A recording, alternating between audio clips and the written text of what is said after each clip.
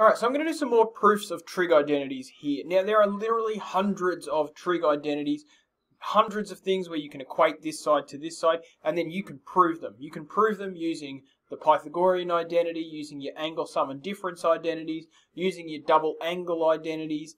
The key here is just to give it a crack and try to make the left-hand side look like the right-hand side. That's it. Now, when it comes to proofs, remember, it's a very straightforward game. You want the left-hand side to look like the right-hand side. If you can make one side look like the other side, you've won the game. So I'm going to work with the left-hand side. So I'm going to say left-hand side equals, and I'll rewrite the whole thing out again because I'm not lazy. Now, cos squared theta minus sine squared theta. Now, search your brain. Angle identities, double angle identities, angle sum, angle difference. What can you see here? Well, I can see 2 sine theta cos theta, and if I refer to my formula sheet, I will know that this is the double angle identity for sine. So the numerator here is going to be sine 2 theta.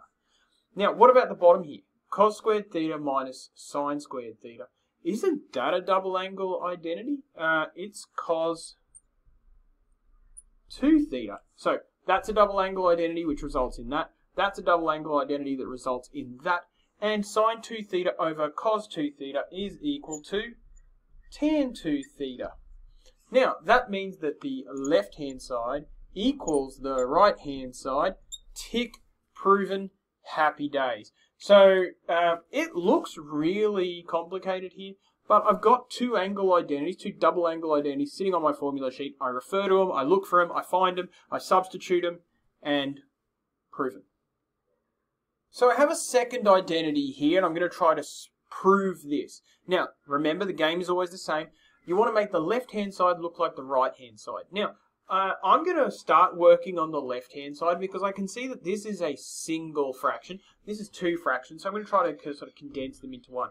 Now, you might want to pause the video and try it. Get started. Now, your proof might not be the same as my proof, but as long as your left-hand side equals your right-hand side when you're finished with it, then you're fine. Alright, so I've just rewritten my left-hand side here, so it's identical. I'm not lazy, I want to get that done. Now, to put them into one, I'm going to multiply the denominators together, so that'll be sine beta cos beta. And then I'm going to multiply this by this, which will give me sine theta cos beta. And then I'm going to multiply this by this, which will give me cos theta times sine beta. Okay, now let's just take a little look at where we're headed. We're headed there, right? 2 sine theta plus b. That's like an angle sum identity. This does look a lot like an angle sum identity. Let's just refer to our formula sheet and see if we can find an angle sum identity that lines up with. Well, it turns out that that is the angle sum identity for sine, so I can rewrite this top line as sine theta plus beta.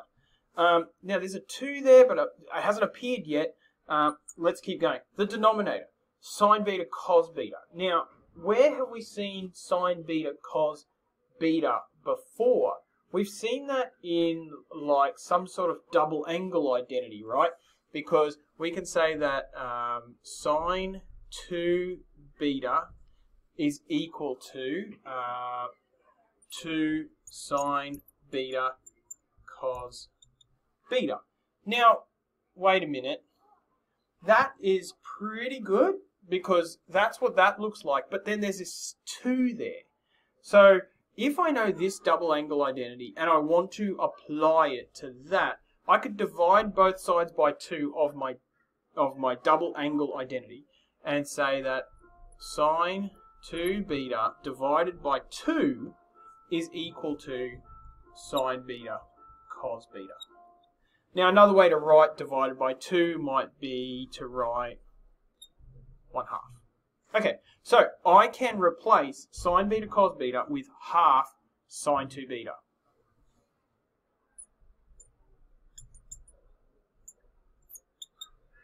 Now, if I've got this little fraction on the bottom, you can see I'm getting pretty close here. I've just got this fraction. If I'm dividing by a half, that's the same as multiplying by 2, which gives me 2 sine theta plus beta over sine 2 beta.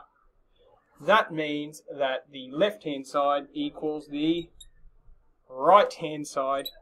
Tick. 2 sine theta plus beta, 2 sine theta plus beta, sine 2 beta, sine 2 beta. Haven't broken any rules. I've used maybe 3 trig identities, and it is proven. Alright, things are getting pretty hectic now.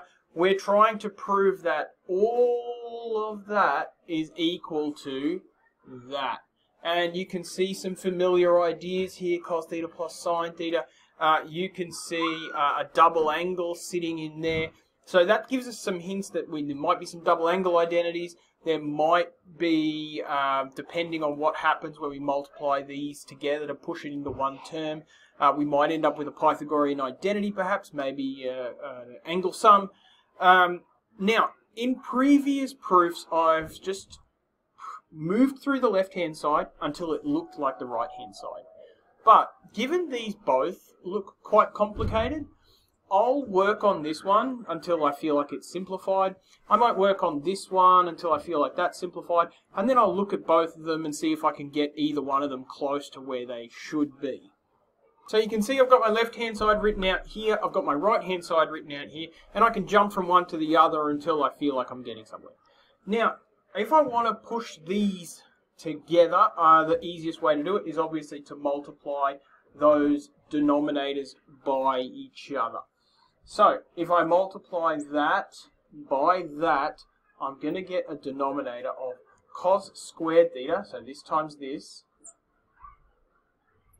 cos squared theta. I'm going to get another one of negative sine squared theta. And in the middle, I'm going to get cos theta times sine theta, negative sine theta times cos theta. They're going to cancel each other out. So, that means that the denominator is just cos squared theta minus sine squared theta. Now, what happened up the top? I took this and multiplied it by this, which gives me cos theta minus sine theta. I took this and multiplied it by this, which gave me cos theta plus sine theta. And I can see negative sine theta, positive sine theta, they're going to cancel each other out. I can see 2 cos thetas there, so I can say that 2 cos theta over cos squared theta minus sine squared theta.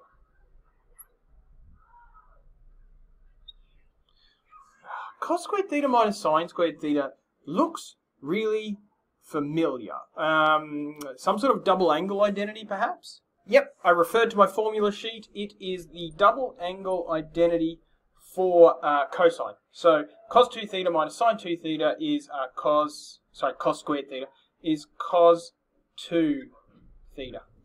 So I've taken this and moved it all the way down to cos theta over cos 2 theta.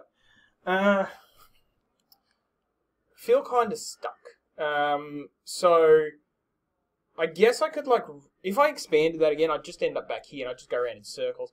That looks like maybe it. I don't know. We'll work on it some more in a minute. What about this side here? So tan 2 theta, cosec theta. Cosec theta makes me uncomfortable. So let's rewrite it as tan 2 theta times 1 over sine theta. Now, this has no tan in it at all.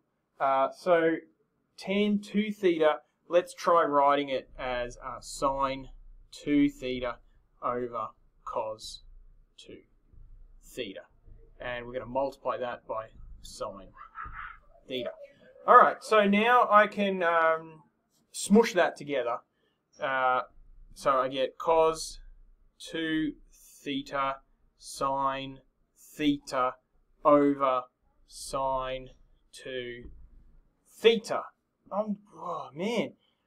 Sine 2 theta, cos 2 theta, and then there's this weird like sine theta over there.